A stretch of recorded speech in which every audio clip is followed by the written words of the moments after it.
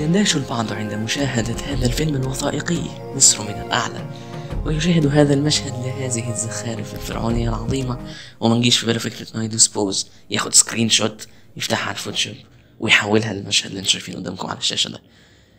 أنا يوسف محمد، ودي قناتي يوسف تي وتي لتعليم الفوتوشوب. كل اللي عليك هو تابع مع الدرس. الفكرة دي ارتجالية جدا، انا حتى بسجل التسجيل الصوتي ده قبل اصلا ما ابتدي في التصميم اساسا.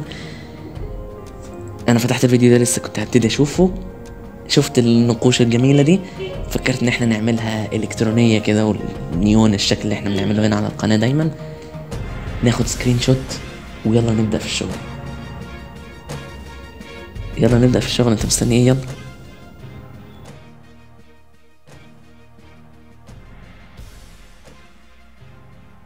الفكرة اللي أجن منها شوية هو إنه أنا مش عايز آخد حتة بس مستطيلة كده زي ما هي باينة قدامكم على الشاشة، أنا عايز أخليها طويلة شوية، ينفع تبقى كمان مقاس ستوري على الانستجرام.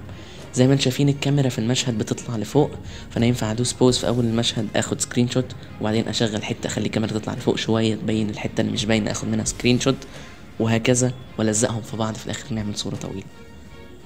دي تاني أجن فكرة ممكن تيجي في بالي لحد دلوقتي، لو جت في بالي أي فكرة تانية هقولها لكم. خليك معايا.